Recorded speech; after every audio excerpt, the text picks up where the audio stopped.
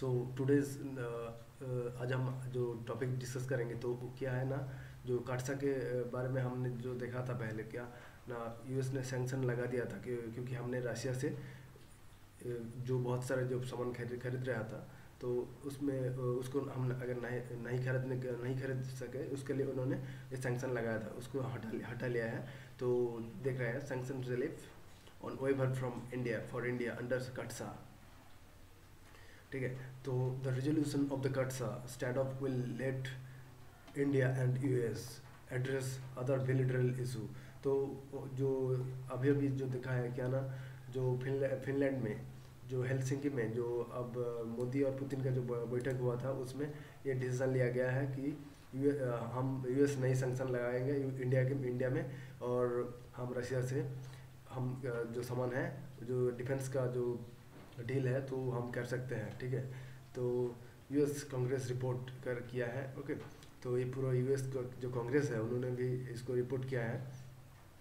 तो यहाँ पर काटसा के बारे में हमने जानते हैं, तो काटसा का फुल फॉर्म है countering Americans adversaries through sanctions act. Okay, काटसा।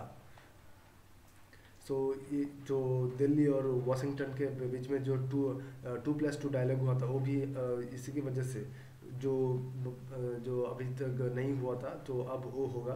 तो हमारा डिफेंस मिनिस्टर और जो हमारे डिफेंस मिनिस्टर और एक्सटर्नल मिनिस्टर के बीच बातचीत होगा, ठीक है, अमेरिका के साथ। और इस जो डील है जो रशिया के साथ, वो बहुत ही बड़ा डील है।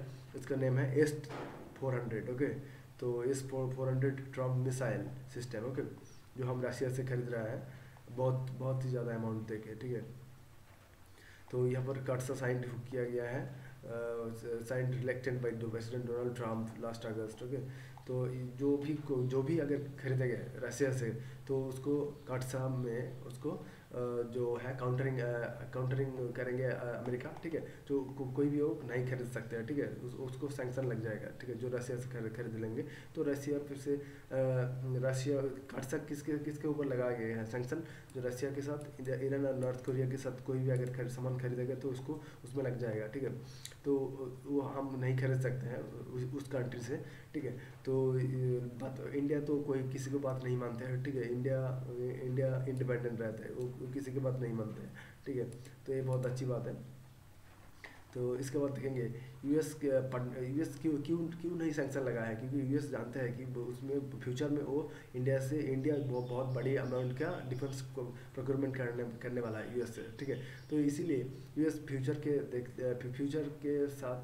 देखा गया नहीं, इंडिया बहुत बड़े पार्टनर हो सकता है, तो इसीलिए उन्होंने इस सैंक्शन नहीं लगाया, उन्होंने हटा दिया है। ठीक है, तो जो हमने ये डिफेंस प्रोक्योरमेंट हम खरीद सकते हैं। ठीक है, तो बहुत अच्छी बात है, लेकिन नेक्स्ट टाइम हम देखेंगे कि क्या हो सकता है। जो अदर स्टील है, जो अमेरिका के साथ हमने बहुत सारा जो सामान भी खरीद लेंगे, क्योंकि अमेरिका को भी हम अच्छे से शांत रखना चाहता था। ओके, तो हम देख सकते हैं आप, तो जो सेक्शन जो 2031 एक्ट है, काटसा प्रपोज करते हैं Congress allow the president to waiver sanction in certain circumstances for 6 months at a time as long. क्योंकि चाइना में क्यों नहीं सैंक्शन लगाया है, क्योंकि चाइना बहुत सी पहले जब उसका डील कर लिया था इस मिसाइल सिस्टम के अंदर, तो उन्होंने बहुत सी पहले इसको डील कर लिया था। ठीक है, लेकिन इंडिया बहुत बाद में डील किया था। जो काटसा है वो 2017 में चालू हुआ है,